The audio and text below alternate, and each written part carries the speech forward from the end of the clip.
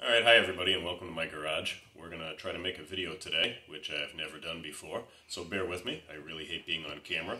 I have to change some bearings on the swing arm down here, and so I thought I'd introduce you, if you're not familiar, to the bushing driver set and the ball joint press. So, this down here is a swing arm out of my friend's four-wheeler, which he let go for way too long, and the bearings got destroyed. What I have here is a replacement swing arm that he had to buy. This side I've already pressed the bearings out of. This side you're going to watch me press out, and we're going to press some new bearings in. This is what's going to come out of the swing arm. This bearing is no good. The surface is all rusted. The little needle roller bearings inside are all dried out. It should not make that noise. This is what actually came out of his swing arm because he let it go so long. Notice there are no needle bearings. So that's what we're going to change today. First off, I'm going to put on my dorky safety glasses. Second of all, I'm going to show you the tools. So this is a bushing driver set. We're going to use a couple of these. This down here is our ball joint press. We're going to use this. I think I have all the tools laid out that I need. And again, bear with me, I absolutely hate being on camera. So we're going to take our ball joint press. It gets stored with the screw in there like that. I'm going to take this out, turn this around. This is how it gets used. I'm going to pop out this little rubber seal here.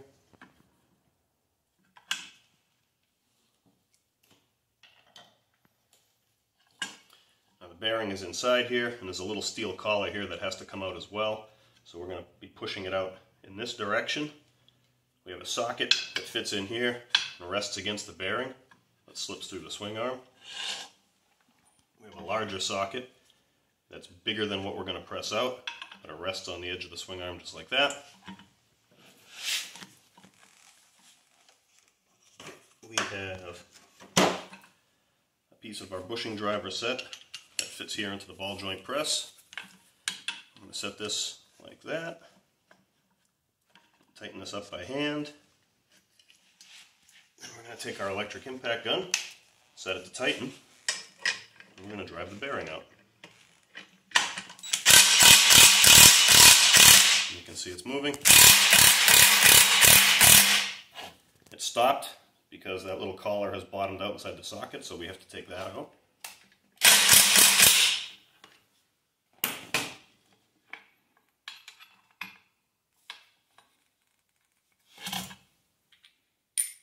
There's the collar.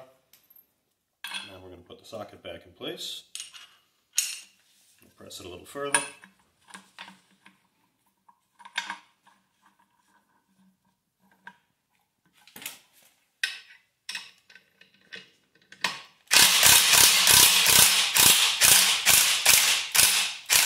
And it should be out.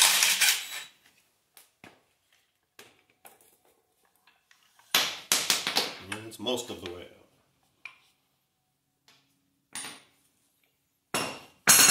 By this point I should be able to give it just a little tap, and it's out. So here's our bad bearing.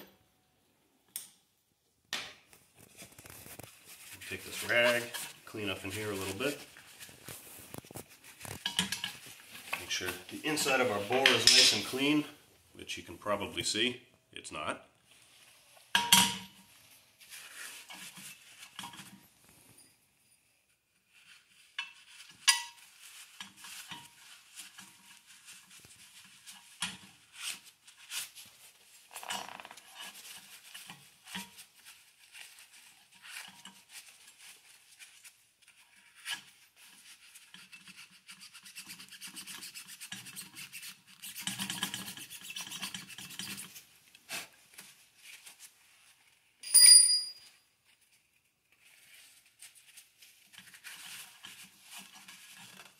You guys know I'm not much for small talk, but I hope you're all doing well. For some reason I can stand in front of you and give lessons all day long, but I clam up when I'm on camera. So that's about as clean as it needs to be for what we're going to do here. We're going to reach over here and take our new bearings out. If I can get the box open.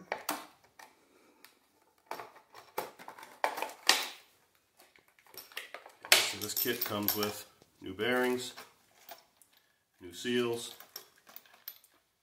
new little steel collars, and then for when this assembly goes back into the machine, swing arm on the ground, new bearing caps with rubber seals in to keep the water and dirt out, and new metal sleeves to go inside the new bearings.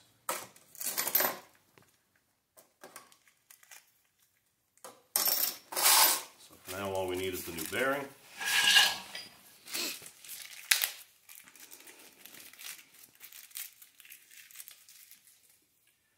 So here's our new bearing. To help this bearing slide nicely into the swing arm, we're going to lubricate it. If I've never shown you this stuff before, this is basically just a wax stick that you can use to lubricate things. It's really good for pressing bearings. So I'm going to use this like a crayon. We're going to color some wax on here. Shout out to my wife for videotaping this. What's tape? Recording this. Just doing it on my cell phone. So we need to press this inside the swing arm like so.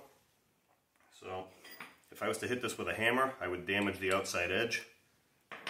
That's a hardened steel outer race. They call that a drawn cup. If I hit this with the hammer, I'm going to dent it. It's not going to go in properly. It should press in fairly smoothly, so I shouldn't need anything more than this C-clamp. If I do, I still have the ball joint press here for a little extra force. So this C-clamp I'm going to use is bigger than the bearing. I should be able to set this right up.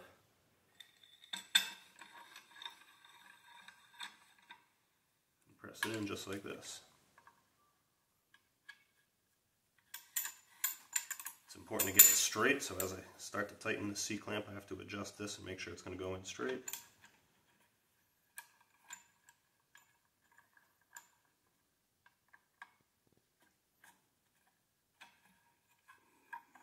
Take a little adjustment to get it to go.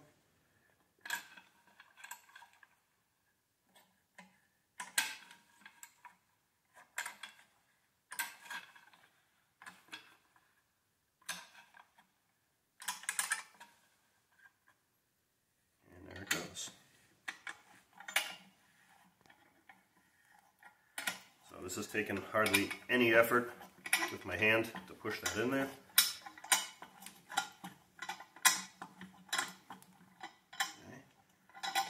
Got it that far.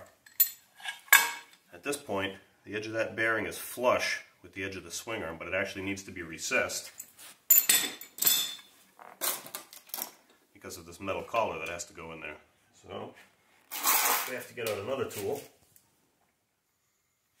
My sophomores and up will remember our caliper. So I'm going to measure the depth of this little step.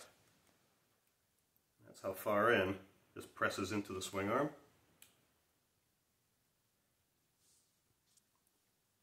That reads 195 thousandths, so almost 2/10 of an inch. So that's how far in I have to push that. This is where my bushing driver set's going to come in. This piece here is small enough to fit inside, but large enough to get a pretty good grab on the outer edge of that bearing. Put my caliper away.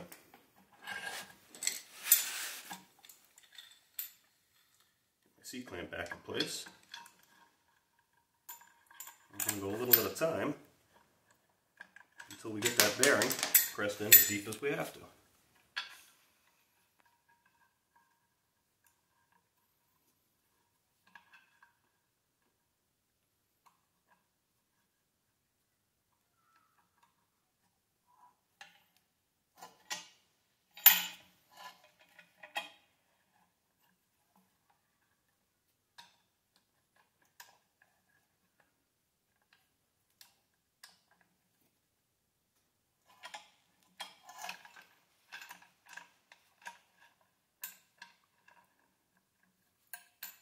A little tricky to get it started and straight. There it goes.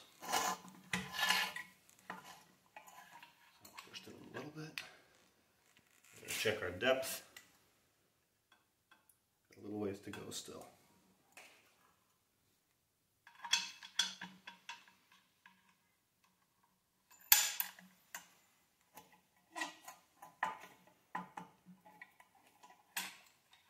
Now if I go too deep on this, it doesn't hurt anything in this application. There's extra room. That bearing can actually go in deeper than it needs to. All right, and we're in deep enough. So at this point, I basically need to put some grease inside this bearing and put our little seal in over here, which also needs to be greased. So I already have my grease gun over here. Glob a nice green grease.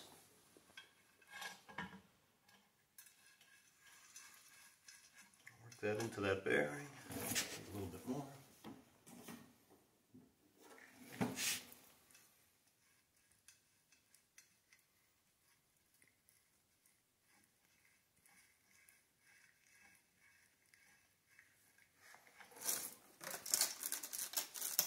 Before I final assemble this into the machine, I'm also going to put some grease on this collar.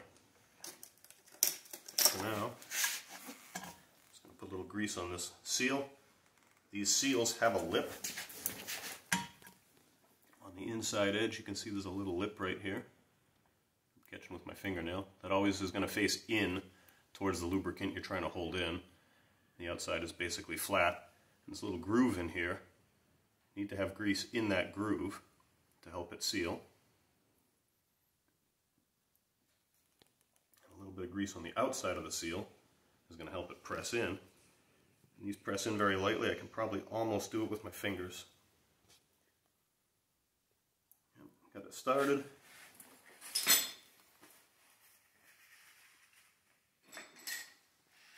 Now that it's started, I'm just going to use my clamp to make sure it goes in straight.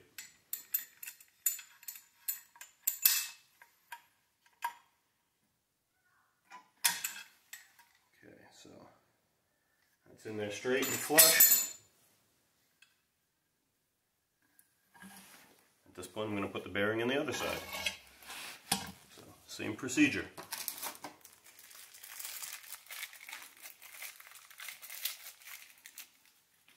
Take our new bearing.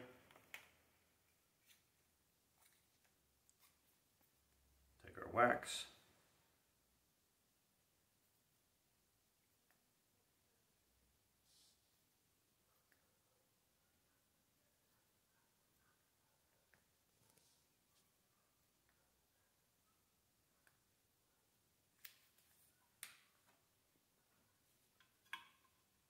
Bearing there.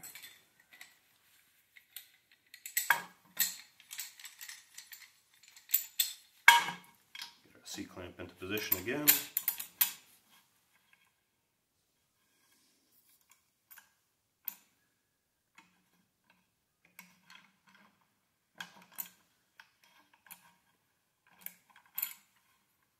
It's again tricky to get this to start straight.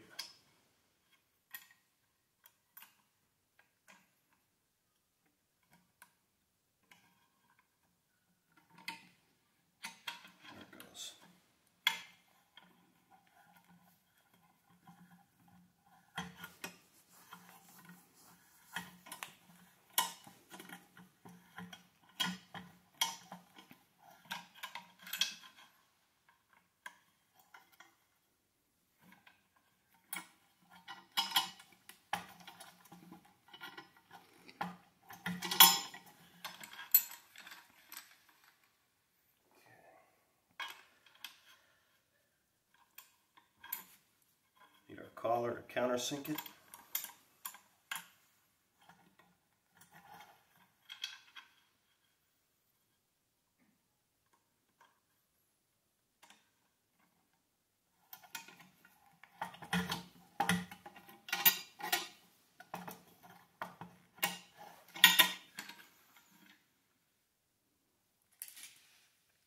Take our caliper and check it. And it's good. Alright, so basically the procedure is going to be the same on this side. I'm going to put a little bit of grease on here, put my seal in place, and then I'm going to reinstall it into the machine. So Hopefully you enjoyed our little lesson on driving out bearings and driving new ones in. Kind of a simple lesson, but if you've never seen any of these tools in use before, kind of a valuable one. So hopefully you enjoyed it more than I did, because I really hate being on camera, and I hope you guys are all doing well. Stay tuned, because I bought a transmission for one of my trucks, and I think I'm going to tear that apart on camera too. Later on I'm going to go and get a socket big enough to fit this from my father's house, because I don't have a big enough socket, and I'm going to show you how to use a puller to pull this yoke off. Alright, bye guys.